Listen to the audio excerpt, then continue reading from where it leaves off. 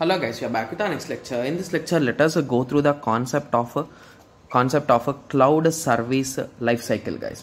Okay, so for this also I did not find that much clear information, right? Like in terms of definitions and all those things.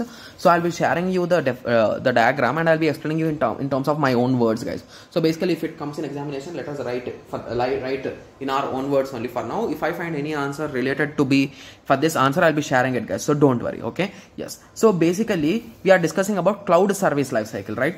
So what is the first thing that you will do, guys? So whenever you think of an idea and you want to implement it, you will be searching for some cloud service providers and you will checking their portals, right? Yes. So the first stage starts here, guys.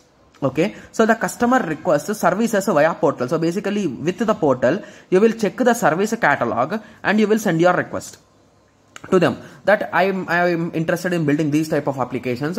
Can we build those applications in your service? And is it approved, right? Like any kind of issues are there, any kind of privacy policies are there in that way. Okay, so you will be checking from them. So once you checked and they told that okay, you can build with us. So once that process is done, you will start creating your template services and you will be modifying them as per your requirements. So what you need, how much storage you need, all those things you will check, guys. Okay, so once that checking is done, you will be defining the SLA. Okay, and service contract. So basically SLA is a contract, you can say. Okay, yes. So that contract you will sign, guys. So basically I am going to upload these things, I am going to do that, I am going to do this. You will be writing an agreement and it will be finalized. Okay, so once that is done, so the service creation and provision will be given for you. So basically whatever contract you have given, so basically your payment and everything will include there itself, guys. So once everything is done, they will start providing you the things. So the storages, the RAMs and everything they will be assigning to your account. Okay, so once that is done, service optimization and customization. So now you will be deploying your application and everything will be done. After that, you will be starting your optimization and customizations. Got it?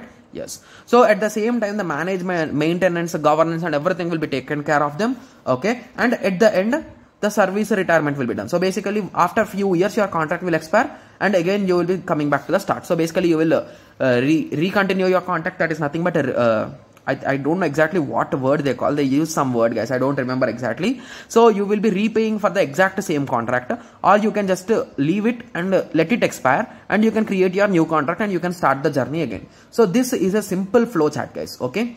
Yes. So I hope everyone got some basic idea, right? Because I also did not find that much of theory. Okay. Yes. So anyway, in the next lecture, let us discuss about some popular service providers of cloud. So we'll be mainly discussing about AWS, guys, because that's the most popular and even every one of us heard about AWS, right? Yes. So that's the reason why let us discuss about the AWS in the next lecture. Okay. Yes. So let us meet in the next lecture. Thank you. Thanks for watching.